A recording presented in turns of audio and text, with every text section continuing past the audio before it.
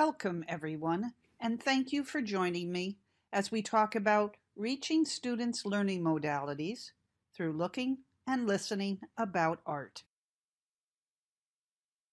I'm Patricia Reilly, and I teach art history for the Division of General Education Department here at Ashford University and for another college.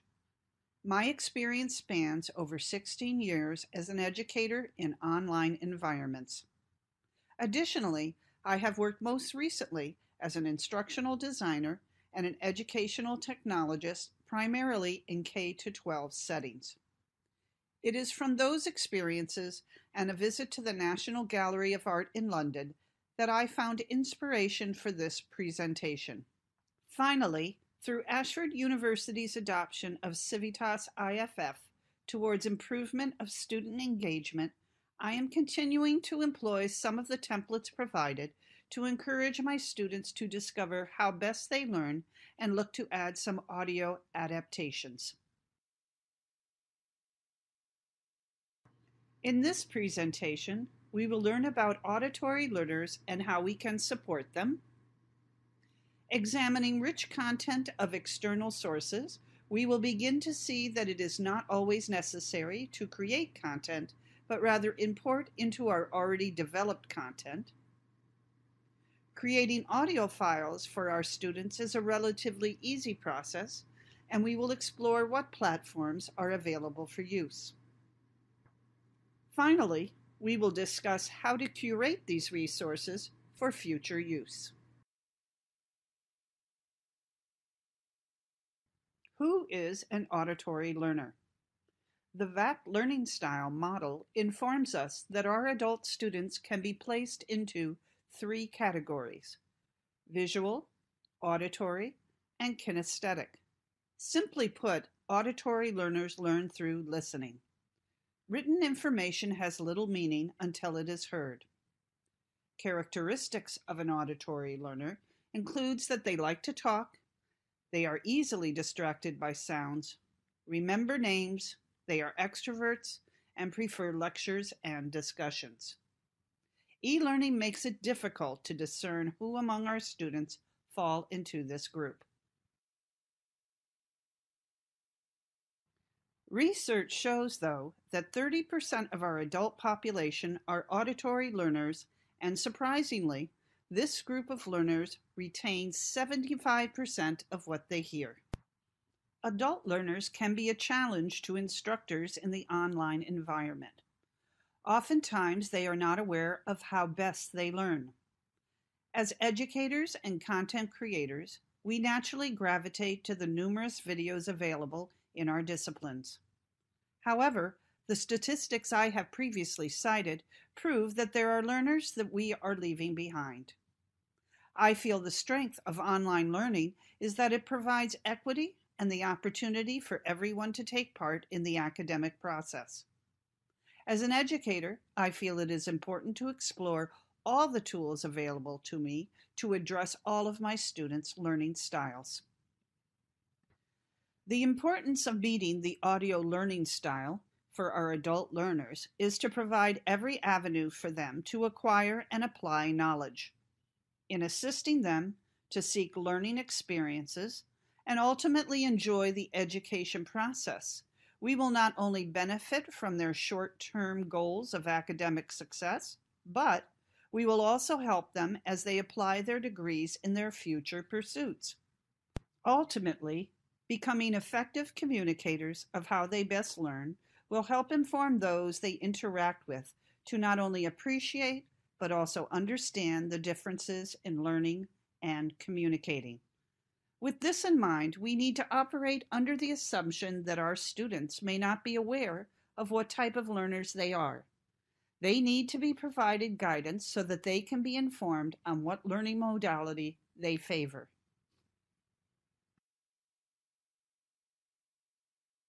In our efforts to help our students understand how best they learn, we need to employ enhanced learning strategies.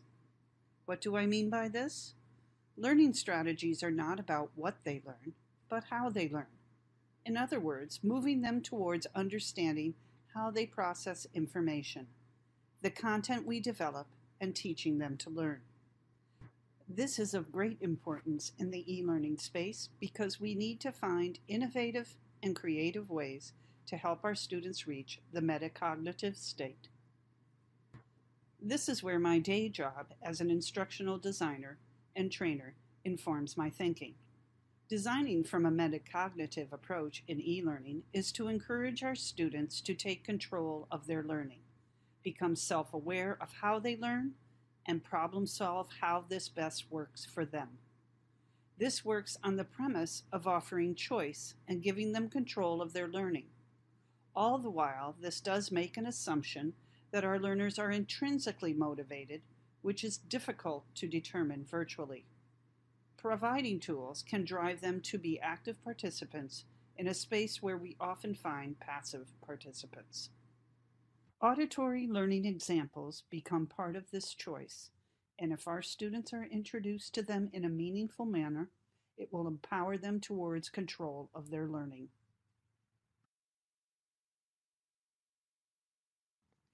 The Joint Information Systems Committee, JISC, a UK not-for-profit organization working on digital innovation and research, has compiled evidence of significant learner benefits from technology, demonstrating that leveraging the tools available in what I am going to preview shortly, our students' phones, supports students' views of desiring to be more flexible in their learning, looking to social media, new technologies, and practicing assessment tasks, all from their own devices.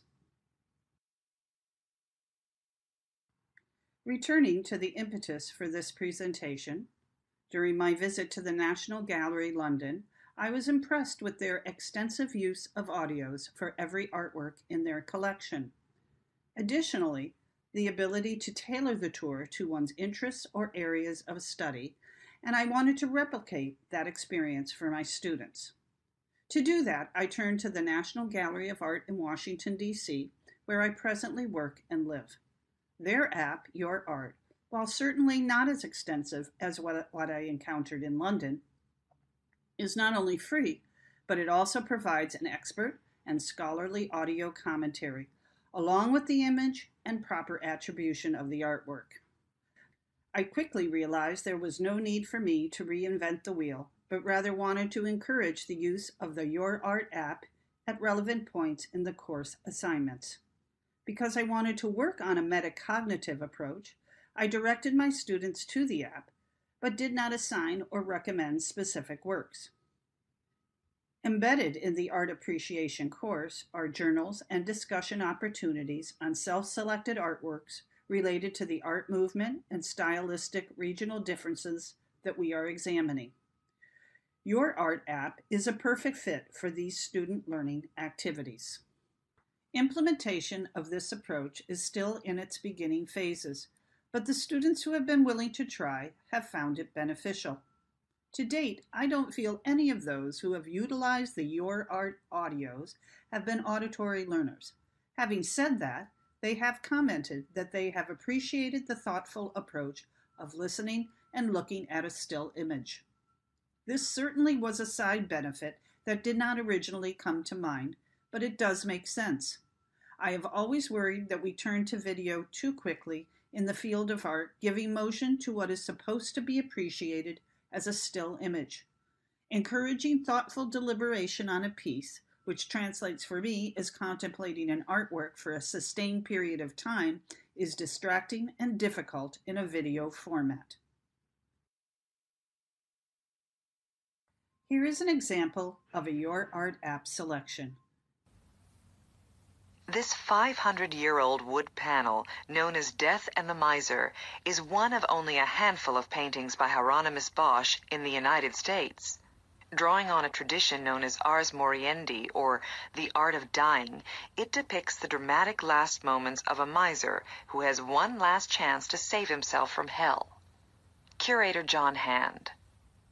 As you can see, the miser is in bed, and death is coming through the door at the left, and our miser has to make a decision whether to look up recognize the crucifix in the upper left-hand window. The angel is imploring him to receive salvation, renounce sin. And on the other hand, there's a wonderful little demon who has popped through the bed curtain and is handing the miser a sack, and we can assume that there's lots of money in that sack, and so the miser has to make a choice. The miser does not look up or down. He is transfixed by the figure of death.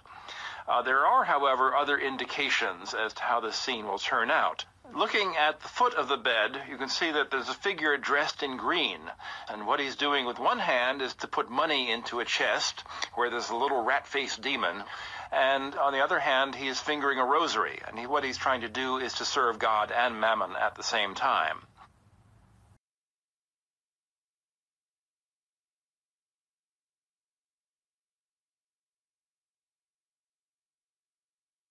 Available audio resources are plentiful. Keeping in mind that this is not a requirement for our students, my suggestions are going to be ones that are free and in varied formats. The audio materials need to be easily accessed on a variety of devices. In order to ensure that our students take charge of their auditory learning style, we need to ensure that there are no obstacles. Research not only on content, but feasibility of use is necessary. My resources and recommendations primarily derive from the humanities perspective, but that is not to indicate that there is nothing available in other disciplines. Podcasts are certainly a source that I have yet to consider because of the nature of the scope and learning activities of the course I teach. With that said, it may be perfect choice for instructors to utilize. Resources include OpenLearn. OpenLearn University is quickly becoming one of my favorite sources, not only for audio, but also for personal growth. The topics range in disciplines from the arts and humanities, sciences, business, and technology. The organization of the site is done extremely well, and there are numerous audio possibilities. Featured content allows you to easily view whether or not audio content is available, along with the time length. While the content is not downloadable, the links can be shared readily with your students. Another area of OpenLearn that I think is invaluable are the Open University radio programs organized by genres. Introducing our students to the OpenLearn University provides them with a strategy to take charge of their learning while utilizing their strength as auditory learners. MIT OpenCourseWare. This is another outstanding academic resource. While the lectures include a look inside the classroom, when utilized by the auditory learner, I would encourage them to listen to, rather than look at, a generic lecture setting.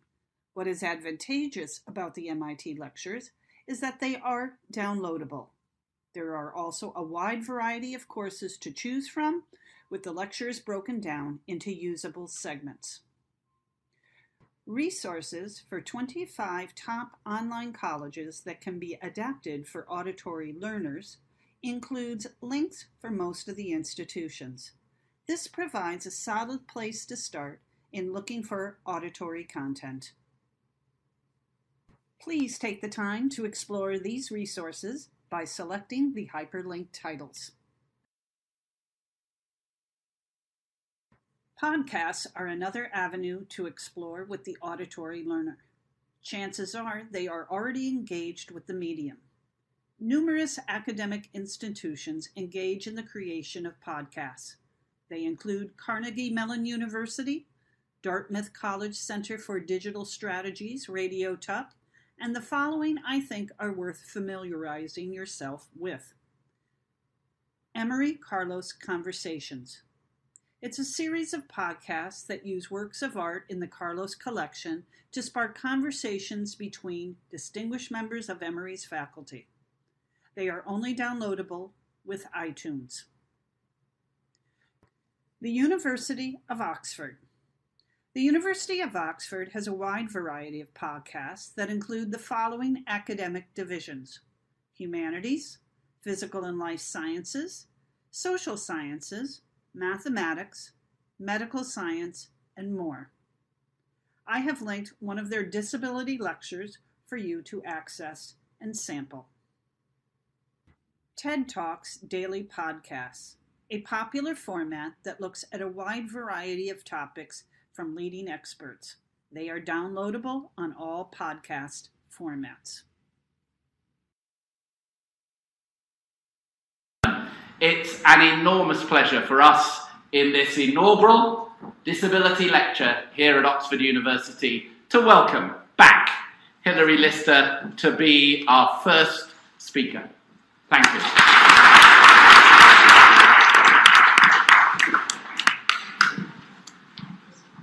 Vice-Chancellor, ladies and gentlemen, thank you so much for inviting me to be the inaugural speaker of this new series of lectures. It's a huge honour and a privilege to speak to you all tonight. I knew at the age of 3 that I wanted to be a biochemist. We kept chickens, and I was desperate to understand how they worked. It was probably just as well that my mother was a chemist, because I think I would probably have driven anybody else even more up the wall than I achieved. I was born able-bodied, and I usually say I am the third of 4 boys. I was generally into any sport that involved 2 things, a ball and physical contact. So rugby, hockey, that sort of thing. Creating one's own content of rich audio is an excellent option. It allows the students to not only receive information in their learning preference modality, but also personalizes the instruction. This is done through hearing your voice, as we often are just the images we are attached to in our profiles with Canvas. There are numerous apps and platforms available for recording. I want to concentrate on just a few because I feel as a seasoned educator, I want to come up with the most efficient way to do the recordings. What you have to consider as you select a recording platform to use is the file types they generate. The 2 most common audio file types that should be used are WAV, WAV, or MP3s.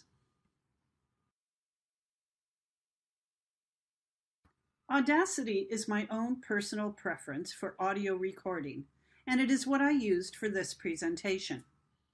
It is easy to use and a free online platform. It allows for recording, editing clips, and adjusting sound levels with ease and efficiency. Files can be exported as a WAV or an MP3. This open source software works on both Macs and PCs. Understanding that we all use the most readily available recording device, our phones, there are numerous apps to select from to be successful. These are 2 that I've had success with. Audio Recorder by Sony Mobile Communications. It is a simple, straightforward app for your smartphone or tablet. You can record, pause, edit, and export in a WAV format. Voice Recorder Free, or its enhanced versions, are minimally priced and work well for smartphones. They are easily used and can edit without much difficulty. Exports can be done in the WAV file format as well. For the iPhone, Voice Recorder and Audio Editor has a vintage look that provides the ability to edit and upload to cloud services. Recorder Plus provides a variety of export formats along with the ability to upload to cloud services of your choice.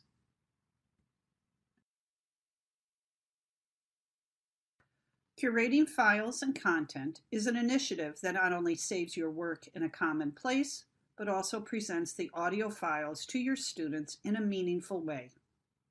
Organization can be done in a relatively simple manner via Google Drive or other cloud-based file management systems. I challenge you to try one of the numerous digital curation tools available.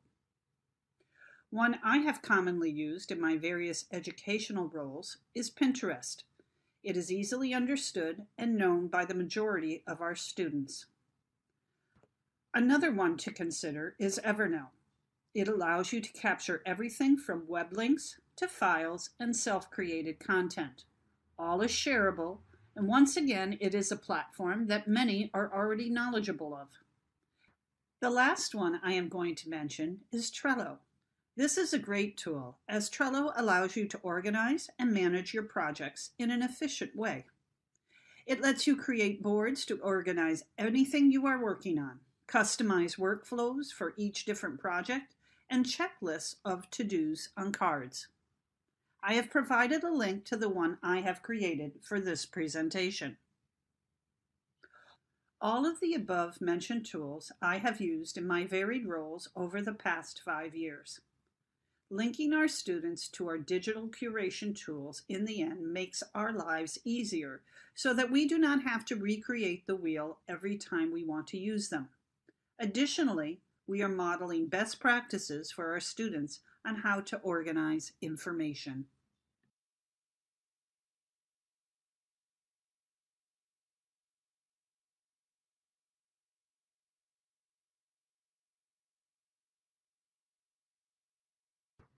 Before I wrap up this presentation, I would like to discuss the possibility and hopefully effectiveness of moving Civitas towards an audio approach.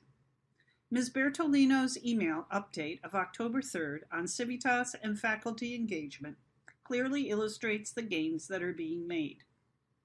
And earlier in the presentation, I mentioned how audio recordings can personalize our approach to what can be a sterile online experience. With these factors in mind, my next steps are to gradually use the Civitas IFF Intervention Library, beginning with acknowledging work that demonstrates earnestness and examples that move the class forward by example. Additionally, I will test the waters by reaching to students who have not engaged. My hope is that the personal touch of the audio comment will help my students realize that I am sincere in my approach and encourage developing a dialogue, which doesn't always happen. This may inspire motivation in what is typically not an intrinsically motivated student. Drawbacks to this approach is that the Canvas platform is clunky in the use of audio. I intend to use the written templates in my communication along with an audio file that is more familiar in tone and approach. Realizing this does require double the effort if it proves successful, I will further explore the use of chat and/or the collaboration feature of Canvas. Please don't hesitate to reach out to me to learn how these efforts progress.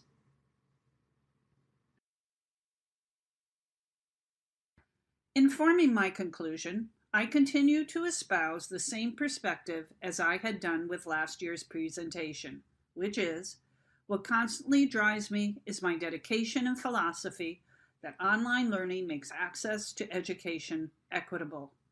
I feel this is incumbent upon me to providing access to tools in a manner that will not only benefit my students, but also will have an impact on their future academic endeavors. Additionally, I bring to this my background as an instructional designer and educational technologist, where I am always looking for ways to reach my learners and users of digital tools.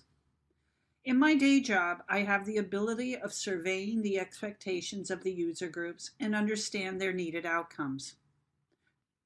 Whereas in education, we define the desired outcomes and at times overlook how our students learn.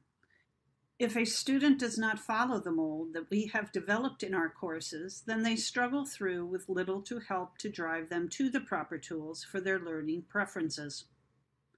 My hope is that this presentation has helped nudge you in the direction of providing our students avenues to pursue if they are auditory learners and help them to become more successful in our classes.